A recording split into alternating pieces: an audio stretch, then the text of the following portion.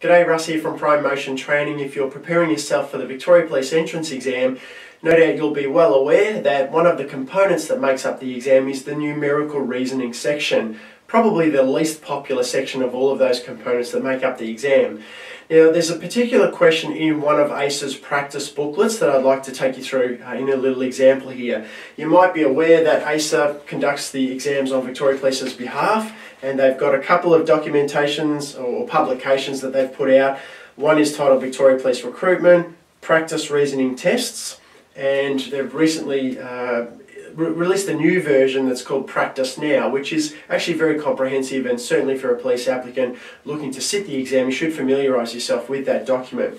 So going back to the practice reasoning tests, one of the numerical reasoning practice tests has a question in relation to working out how many scoops of ice cream there might be out of a particular tub of ice cream. And it's actually question number 28 in this practice exam. And I want to take you through the workings out for this particular question. It was a request that I had from one of my members, so I thought I'd share a video with everyone so we can all benefit from it.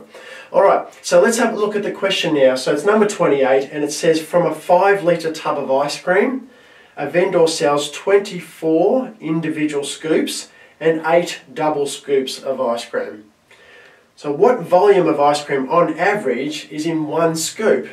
Okay, so let's have a look at that and we'll go through it together. Alright, so we know that we've got 5 litres of ice cream. We know from the question that there were 24 single scoops that need to come out of that, and there was also 8 double scoops. Now once we've got the total number of individual scoops, we can then divide that back into the larger number. Now these were singles, but the doubles were only 8. Keep in mind that they're doubles, so you may miss a little step here and maybe forget that you need to multiply this by 2, because of course there are 2 scoops in a double cone. And I don't mind ice cream, I've got to say. Okay, so now I know that I've got 24 and 16. So 24 plus 16 is now going to give me 40 individual scoops of ice cream. Okay, so now that I know how many individual scoops, I can divide that into the total. Now immediately I can see that I'm not going to be able to divide 40 into 5, and we're talking about 5 litres, but of course we can convert that to millilitres, which would give us 5,000 millilitres. Okay, and it's just a different unit of measurement, but it doesn't change the value.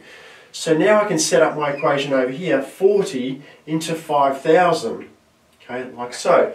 Now, whenever you've got a situation like this, there's no reason why you can't cross off 1 0 on this side. As long as you do the same on this side, you haven't changed the value of the equation. And so now my sum can end up a little smaller and a little bit easier to work with. So now it could be 4 into 500 rather than 40 into 5,000. So here's the equation now that I need to work through. And now it's simply a matter of going through some long division. And maybe in a separate video I'll do a long division example, but let's whiz through it now so you understand the process for this particular question. Alright, I'm going to put 4 into 5 to begin with. That'll happen once. 1 times 4 is 4. When I take the 4 from the 5, I'm left with 1, and I bring down the next number. Now my equation is 4 into 10. 4, 8, 12. Well, it won't go 3 times. 4, 8. It will go twice. Okay, 2 times 4 is 8. And when I take the 8 from the 10, I'm left with 2.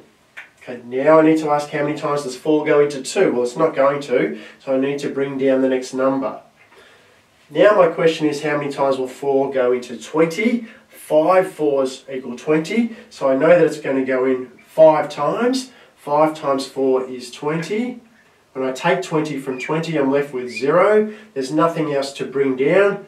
0. That's the end of the road for me now, and I'm left with my answer here of 125. So if we go back to the question, I'll just grab the booklet here.